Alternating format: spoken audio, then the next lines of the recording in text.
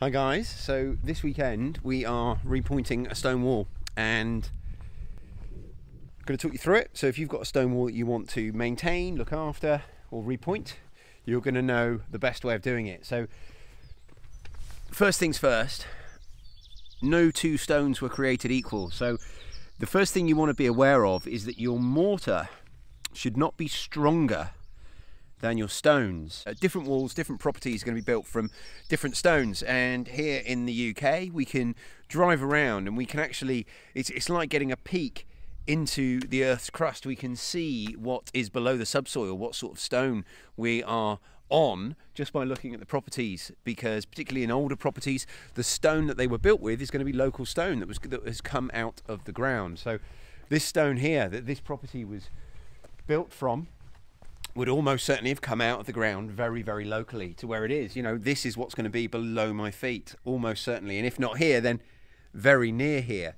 But whatever type of stone you have, you're going to want to know what sort of mortar to use with it, because one of the problems that people tend to find, and the problem with this wall here that we're looking to make not the best repair we can actually, because my hands are tied by what it's for a local council and they know exactly what they want me to do, and it's not really what's ideal for the wall. But this has been repointed with a really hard mortar, and we'll talk about that a bit in a minute. And basically the mortar is stronger than the stones, so over time, with expansion and contraction with the elements, rather than the mortar being able to move and the stones moving it and doing what they want to do, it's the other way around, and the mortar is forcing the stones to move and actually crushing them and cracking them and making them fail. And that's why in so many areas, you know, the stones are just falling apart and falling out of the wall, because the mortar that it's been repointed with was too strong. And 9 times out of 10, the reason that happens is because someone doesn't know any better and they just use a sand and cement mortar, something like a 5-in-1 mix, and it's just not what that stone can cope with. Traditionally, it would have been built with a lime mortar, so that's what we're using. Now, unfortunately, what this wall really needs is to be taken down and rebuilt, because there's too much of the sand and cement mortar which is still here, and it can't really be repointed for 2 reasons. Firstly, because that's not what they want to pay for. They don't want to pay for the whole thing to be redone. But secondly, because the stones that are within it are too far gone in a lot of places. They've just been cracked and they've gone, so it's just not possible. So because that mortar's too strong, it's caused so much of the wall to fail. There is no kind of salvaging it at this point. It needs to be rebuilt, but that's not what we have a remit to do. We have a remit to, with the best will in the world, all we're allowed to do is just take out the worst mortar, the loose mortar, and repoint it. Now, we are using a lime mix. Now, even with lime mixes, you can still use too strong a mix. And it's going to come down to, again, your area, what your stone is made of. But there's a stone that we've used in the past called marnel stone, which is from a quarry in Marnel in Dorset. And it is the brittlest stone I've ever used. It's very similar to chalk, in fact, and you need to use a really, really light mix with that. A little bit further south, we get as far as Portland, and we're into Portland stone, a really hard limestone, which you can use a 5-in-1 cement mix with, no trouble at all. So it does depend on the type of stone, and you know, you can tell just by looking at stone roughly whereabouts on the spectrum it's going to fall. You can hit it with a hammer, you know, how easily does it break?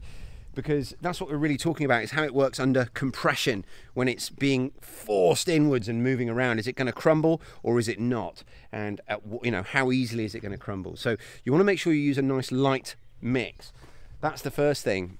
Now, like I said, we're not using cement, we're using a lime. Now, there's several types of lime, but the easiest ones to deal with for a novice or a DIYer are the stuff that comes in bags like this, rather than a lime putty. If you use a hydraulic or hydrated lime. If you want to use cement for whatever reason, then you're going to want to use a hydrated lime, and you're going to mix that with your sand and cement. But if you don't want to use cement, as we're not, then you're going to use hydraulic lime. How you want to think about it is hydraulic lime will actually set with the sand. That's all it needs. It'll do the job that we might think of when we think of cement, whereas hydrated lime won't. But what hydrated lime will do, it'll give the cement a little bit more flexibility. So rather than using, we might consider, say, for every shovel of cement, we might use 5 shovels of sand, and for every shovel of hydraulic lime, we might use 3 or 4 shovels of sand. And then for every shovel of hydrated lime, we might use, again, 3 to 4 shovels of sand. So you might use 1 hydrated lime, 1 cement, and 8 sand. That would be an acceptable mix. Or you might use just 4 sand and 1 hydraulic lime, as we're using here. Now, that's going to give that mortar lots of flexibility. Unfortunately, it's too little too late for this wall, because so much of it is still going to have this sand and cement mortar in it. I'm not railing against sand and cement. I use it all the time, and if you've got the right type of stone, then you can absolutely use it. But as you can see, you know, this is a sandstone. You can see just by looking at it, the color of it, it is sandy, and this looks more like a traditional lime mortar. But if you look closely, this is the original lime mortar, and they would have mixed things like little bits of ash in it, those little black bits. So that's a traditional mix, which is lovely to see. So that's the first thing to say, you know, make sure you get your mix right. Don't mix anything too hard for the wall that you're trying to repair, because if you do, you're not going to get a long-term repair. Next thing is actually putting the mortar in. So once you've mixed it, and you mix it exactly as you think you mix it, you won't need Feb mix or any kind of admixture, because you're using lime, and that will do the same job. So once you've mixed it, you then want 2 trowels. You want a big trowel and a little trowel, or as I would call them, a bricklaying trowel and a gauging trowel. And here's my mix. You want to get some of that on your trowel, and then you're going to use your gauging trowel to put it in. Now, it takes a little bit of practice to do a lot of the techniques that I would use. So in an ideal world, you get your mortar on your trowel like this, so it's fairly flat, and then what you can do, you see, is scrape it off. So you've just got a line of it down the edge of your gauging trowel, which then allows you to be a bit precise about where you're putting it. Now remember, at this stage, we're not worried about smearing the stones, and I'll explain why shortly when we come to actually face it up. It's going to look quite hideous. The first stage of this process makes it look quite bad, and that's okay. Don't worry about that. We'll explain all that in a minute, and we'll take it to a finish, and then you'll see what I mean.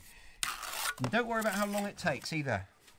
You know, obviously this is something I've got quite a lot of practice and experience with, but it will make a mess. So I've got something down on the floor here to catch the drips.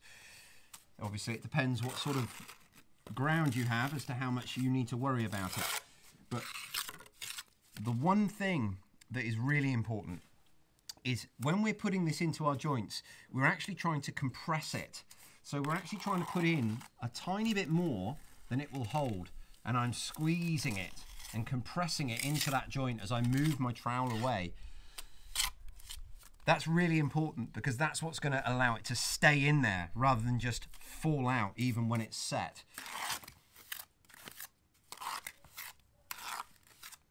When it comes to how wet you want your mix, I strongly recommend that you just have a play around. Remember, you can always add more water, but you can't take it away. But it's going to depend on the type of stonework that you're working with, and also the weather conditions.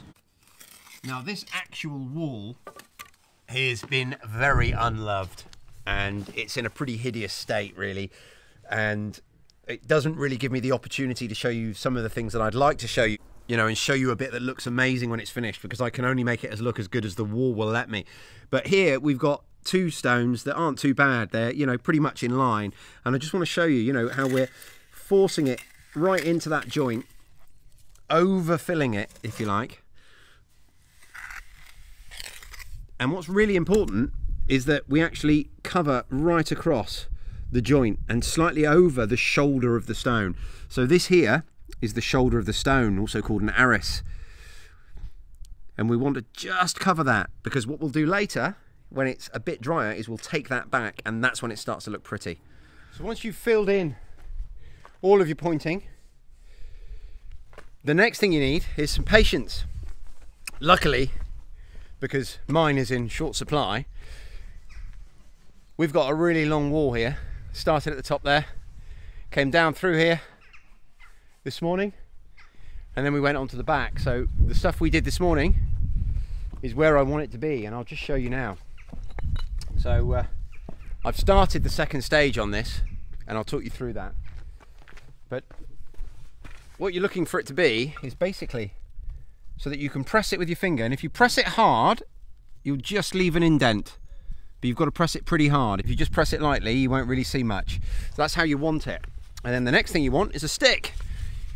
Rounded off at the end. You can use anything. I like to use an old broom handle or something like that made with a nice piece of hardwood, so it's going to last me a long time. But in a pinch, I'll grab any old piece of wood that's about, you know, the dimensions of a roofing batten, and you want to smooth the ends off. The easiest way of doing that is actually by dragging them along something like some concrete, a concrete block. You can do it on in no time at all, or a road.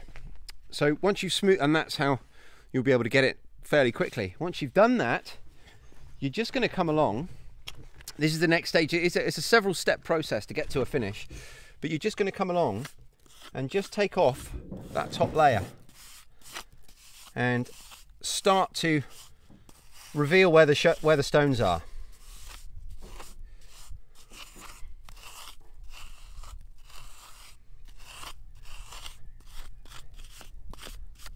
And the only bits of equipment that we're going to be using from this point onwards are this stick,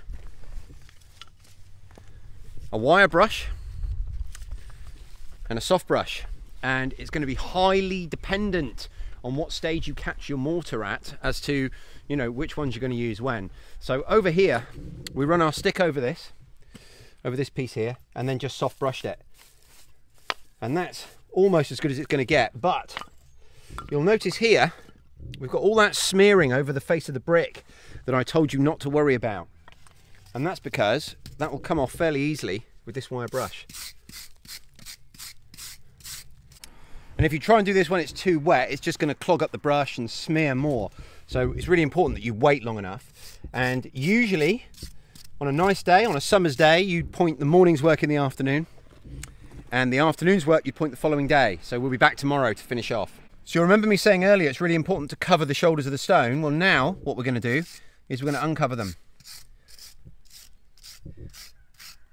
And again, as you go, dependent on how wet the mortar is, you see here I'm raking the mortar and leaving grooves in it with my wire brush.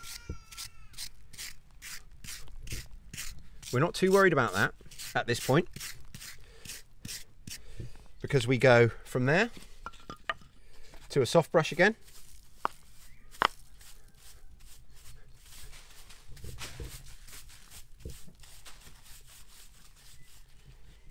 And then finally, we can take all these lines out with our stick again.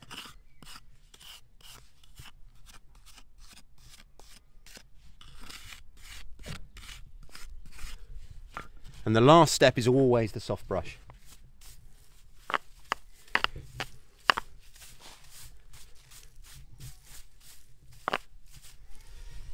And you can be as fussy as you like and go on for as long as you like, but that there is basically how you get that pointed finish. There's several different types of finish on stonework. This is probably the most common, and I mean, it's not going to look amazing, unfortunately, because of all the issues that I spoke about before. You know, the actual stonework here is awful. It's crumbling, it's been replaced. You can see it's just not, if I built this wall, I'd be horrified, I'd be embarrassed at saying, you know, this is what I built. But you can see back here, this is the same style of pointing. And if you look closely, you can see the grooves of the wire brush.